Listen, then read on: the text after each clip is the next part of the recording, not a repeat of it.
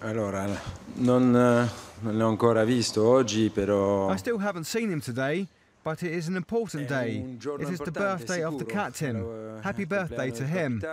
He isn't only an immense player, but a man of great qualities. Very humble like all the great players. In the football world, everyone knows Totti. They know how he plays, but is a man of valour. I'm happy he has renewed his contract, and I'd like it if we could write the next pages of his legend together. He's young in mind, so for this reason, he is still Totti. E lo sappiamo, il pericolo è... We know that the danger is to think that Sunday's game is already won, because it will be a difficult game, maybe the most difficult since the start. I know, and the players know, that we must be 100%, maybe more, to win this game. Sicuro che siamo capolista per il momento? Obviously we are leading at the moment, but if we look behind us there are only 2 points, and they aren't small teams.